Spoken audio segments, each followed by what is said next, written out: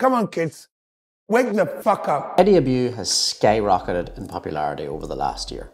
At the time of this video, he has over 2.9 million followers. I decided to buy his fat loss ebook, and I'm going to give you the good, the bad, and the ugly. By the end of this video, you'll have a much better idea of how to structure your diet and whether you should listen to Eddie at all. For those of you that don't know me, I'm Dean, and I'm one of the nutritionists here at Triage Method, and we're a team of doctors, trainers, nutritionists, and scientists that help people improve their health and body composition with evidence-based health and nutrition information. First, I want to talk about what Eddie gets right and why I think he has become so popular. A big part of what makes Eddie so popular is that he's very entertaining and he doesn't give a fuck what other people think about him. What the fuck is this? It's a fucking underpants with skid marks in it. This is fucking shit. So, wake the fuck up. Another aspect of why he's amassed such a huge social media following is his very simple to follow dietary guidelines. Eddie's main message is that you should eat exclusively whole foods, cook for yourself, and avoid buying anything that's pre-made or comes from a package. In the book he says, make sure your food is cooked by a human being, not a corporation. He believes that processed foods is the source of many of our modern diseases,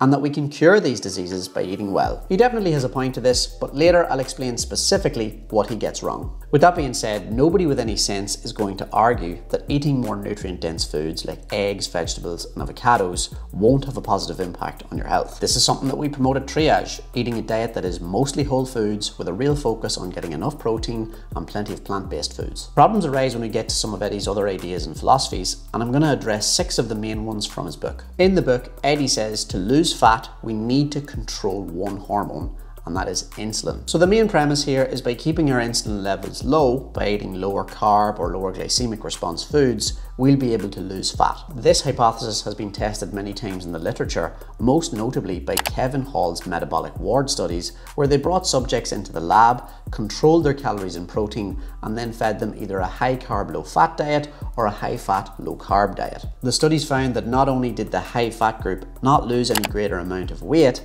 but the higher carb group actually lost slightly more. Because this study was done in a controlled environment and controlled variables such as calories and protein, we can be quite confident that calorie control is the key to fat loss, not insulin control. Eddie is very much against the idea of calorie counting and believes that if you just eat the right foods, you will lose weight. But the thing is, he's helping people to get into a calorie deficit, whether he wants to admit it or not. Because if you tell people to eat a lot of whole foods, more protein and more fiber, they will naturally feel more full and reduce their calorie intake. It's funny because in the book he says, if you've bought into the calorie deficit idea and it's working for you, this isn't for you.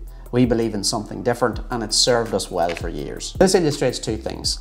First, he does recognize that the calorie deficit works for people. And second, that he is entirely driven by his beliefs, which is obvious when you look at his content because there's no reference to any studies or science at all. Like many low-carb advocates, Eddie likes to promote some conspiracy theories. In the book he says, the food and pharmaceutical industries are in cahoots to deceive us. So let's talk about this next. This claim is often made by people who promote a natural way of living, that big pharma and big food are making a profit from killing us, and that you should only eat naturally, like eating bull testicles. This type of message is an appeal to nature fallacy, where you believe that what's natural is always good, even though there's lots of things in nature that can kill us, and there's lots of synthetic products that save lives. Now, I don't think the food and pharma industries are angels, but I also don't think that they're trying to kill us slowly with their products.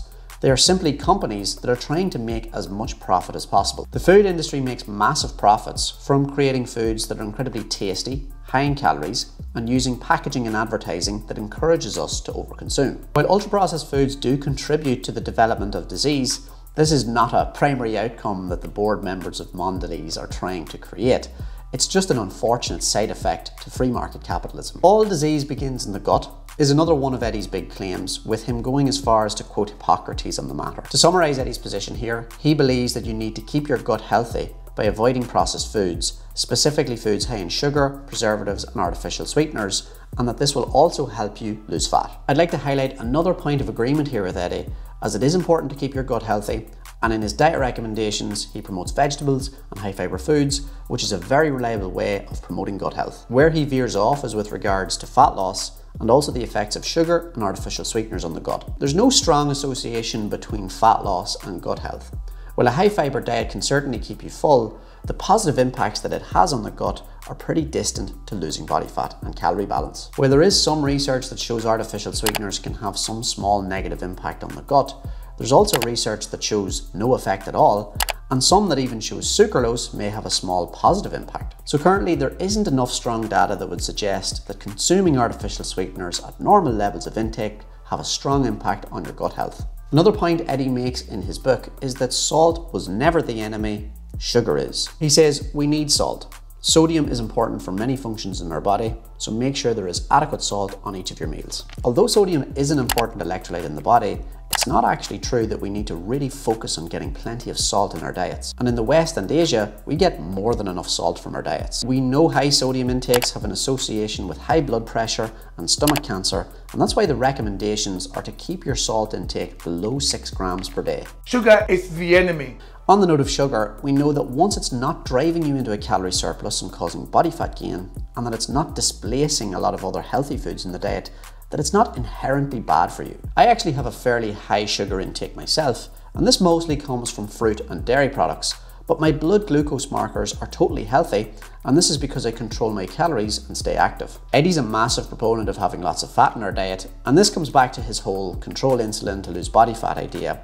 And specifically, he wants us to eat lots of animal fats. If we come back to the fact that calories are the most important factor for fat loss, it doesn't make much sense to be recommending high calorie, high fat protein sources. And outside of that, we also don't want to be recommending that people eat a lot of saturated fat in their diet, as this can have negative impacts on your cholesterol and long-term cardiovascular health. I think it's fascinating to watch someone like Eddie become so popular in such a short space of time, and it really illustrates the fact that people gravitate towards simple to follow guidelines that promise big results with health and body composition. Overall, I don't think his approach will help people long term, because much of his information isn't backed by evidence, it can have negative impacts on your heart health, and it also doesn't help people foster a healthy relationship with food, which is really important when you're trying to navigate our modern day food environment. Now, if you're looking for a video that does take all this into account, I'd recommend checking out our fat loss guide up here.